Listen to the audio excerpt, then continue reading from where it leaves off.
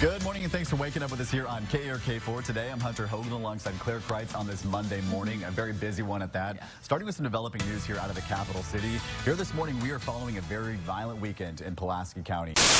A violent weekend in Little Rock. 15 shootings happening in just 26 hours. Hey, Craig and Faith. Mayor Frank Scott Jr. calls this violence unacceptable. More than 15 shootings over the weekend, and LRPD says one man could be connected to many of them. A couple hours later, there was a shooting at a Valero on Mabelvale Cutoff. One person was killed and another was left critically injured.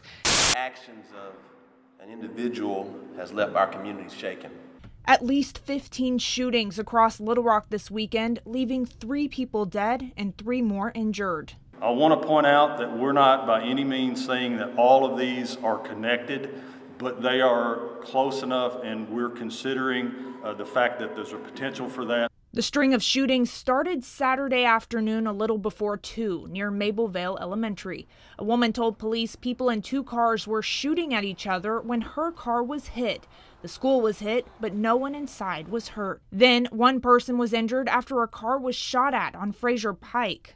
And around 7 that night, gunshots were fired on the 900 block of South Rodney Parham. That's where 23-year-old Glenn Finley died. The shooting started again Sunday afternoon around 1. 58-year-old Dwayne Thompson was hit by gunfire on Frazier Pike and 3M Road. He later died.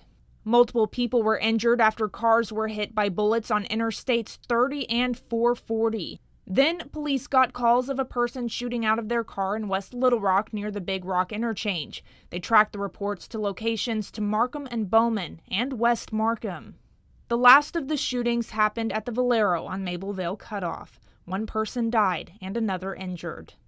This level of violence is unacceptable. And when state police did the hit maneuver over on Roosevelt, was he in that car when that hit maneuver? So, Mr. Davis Jones was in that car and taken into custody as a result of the state police. We put out the alert with the car description and the description of the individual, and they did take him into custody. And I know in one of the pictures, I guess it was released today, one of the mugshots, he's kind of got a towel on his head. Was he injured in that maneuver at all or stuff like that? Bill Bryant, Director of the Arkansas State Police.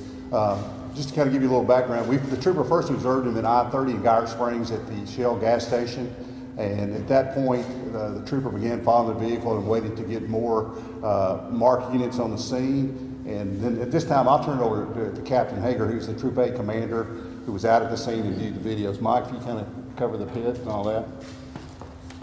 I'm sorry, Captain Hager with Troop A. And what was your question? I'm sorry. Just one of the pictures that was released today, he's kind of got this white, I guess, towel or napkin or something here on his head. Right. Was he hurt in the maneuver or anything? No, sir. I don't believe there were any injuries reported as a result of that.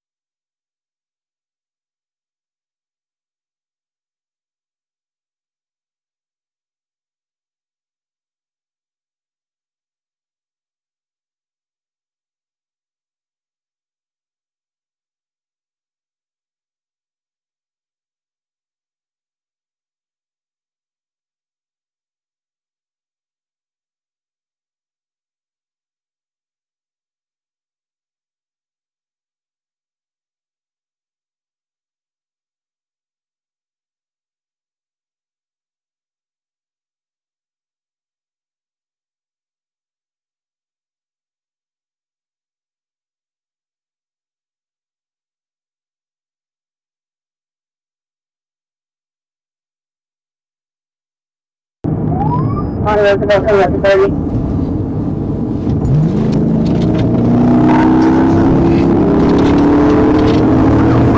We are 1037, I was 28, I'll call it. For Roosevelt, speed 70, off Roosevelt, medium traffic. 237, crossing over Roosevelt, speed 70.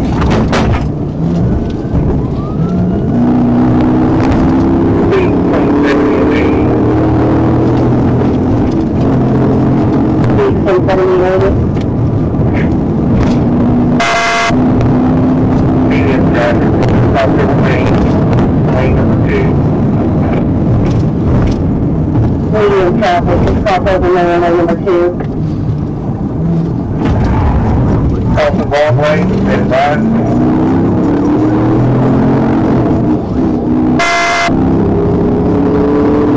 passing Arch, still on Roosevelt, stand by. Here,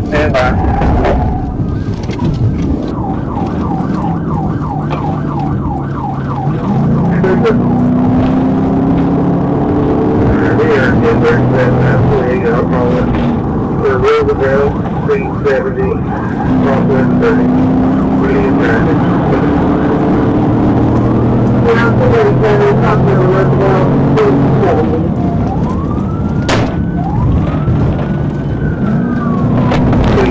70 and 80.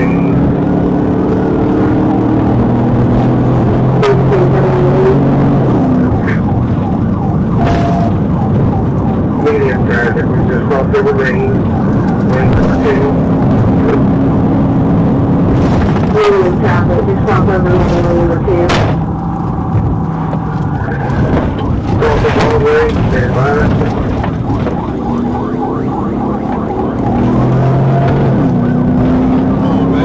Got you out. Well, we're headed towards Nashville. Stand by.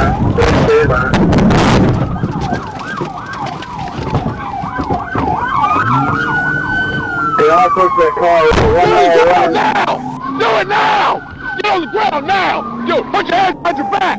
Put your hands behind your back! Anybody else in the car? Red car, I don't know what's going on. and here's the suspect. I don't know what's going on. Fucking move. Don't you fucking move. Roll over. Shut your damn mouth. Roll over. We're at the phone here, we have had a hit on Roosevelt Housing Spark. Suspect has built on foot wearing red shorts and white shirt. It's yours. What's going on? I don't know what the fuck's going on. Put him in my car. Get him out back my fucking car. Come on. Yeah, it's mine. Police arrested 2 people Sunday night in connection to the shootings. 31-year-old Davis Jones has several charges against him, including capital murder. Police are not identifying the second suspect, and they have been released pending the investigation. We do not know at this point what, if any motive is attached to any of this at this point. Now, Jones has another criminal case open against him. In 2016, he was charged with aggravated residential burglary, domestic battery, and criminal mischief, all felonies, and he pleaded not guilty to those charges. Back to you in the studio.